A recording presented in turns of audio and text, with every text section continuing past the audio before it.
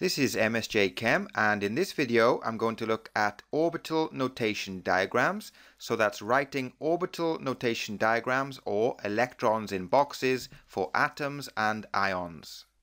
So we'll start by looking at the electronic configuration of lithium. So it's 1s2, 2s1.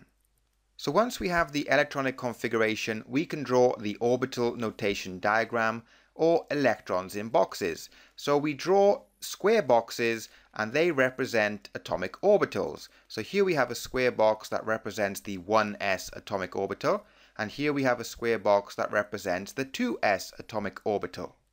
Before we start drawing our electrons in boxes, let's review the Aufbau principle, which is electrons fill lower energy orbitals first, and the Pauli exclusion principle, which is an orbital can hold a maximum of 2 electrons with opposite spins. So keeping these 2 points in mind, let's start writing our electrons in boxes. So the electronic configuration is 1s2, 2s1. So according to the Aufbau principle, we're going to start filling this 1s orbital first. So let's start by putting 2 electrons in the 1s orbital. The electrons are represented with these one-headed arrows, and according to the Pauli exclusion principle, an orbital can hold 2 electrons with opposite spins. The opposite spins are represented by an up arrow and a down arrow. So now that the 1s orbital is full, we need to put one more electron in the 2s orbital, so we can do that now. And this is the orbital notation diagram for lithium. Let's try another example. The electronic configuration of carbon is 1s2, 2s2, 2p2. So now we're going to draw the orbital notation diagram for carbon. So we start by filling the 1s orbital first with 2 electrons with opposite spins. Moving on to the 2s orbital, again 2 electrons with opposite spins, and then we move on to the 2p orbitals and we put 1 electron in this box and 1 electron in the next box. The order that I put these 2 electrons in the 2p orbitals is important, and it's known as Hund's rule. So we're going to look at that next. So here's Hund's rule. Each degenerate orbital in a sublevel is singly occupied with 1 electron before being doubly occupied, and the electrons have the same spin.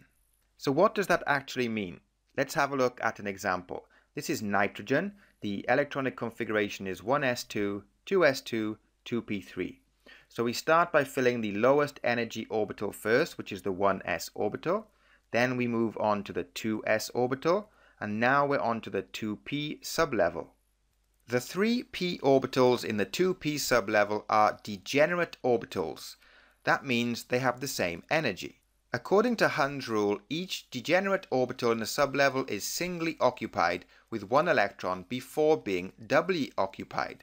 So therefore we put 1 electron in this p orbital, 1 electron in this p orbital, and 1 electron in this p orbital.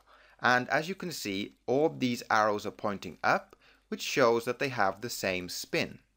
So let's have a look at one more example. This is oxygen. The electronic configuration is 1s2, 2s2, 2p4. So we start filling the lowest energy orbitals first, which is the 1s orbital, then the 2s orbital, and then we get to the 2p sublevel, and we have 3 degenerate orbitals. So now we have 4 electrons to put in the 2p sublevel, and according to Hund's rule, we fill them singly, so we put 1 in this p orbital, 1 in this p orbital, and 1 in this p orbital. And now that each p orbital is singly occupied, we put the remaining electron in the first orbital with an opposite spin.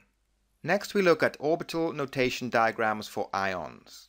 So the electronic configuration of the ion atom is 1s2, 2s2, 2p6, 3s2, 3p6, 4s2, 3d6.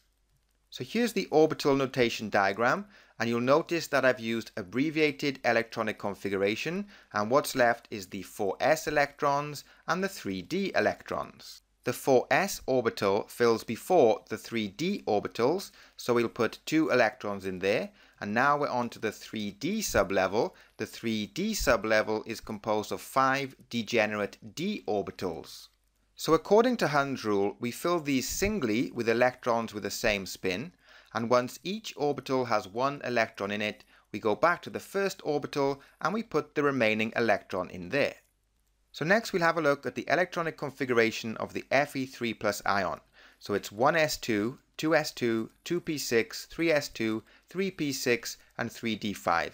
We've lost 3 electrons, so we've lost these 2 4s electrons and 1 3d electron. So here's our orbital notation diagram for the Fe3+ ion. We only have the 3d sublevel left because we've lost the 2 electrons in the 4s orbital. So according to Hund's rule, we fill the degenerate d orbitals singly, and here you can see that each d orbital has 1 electron with the same spin.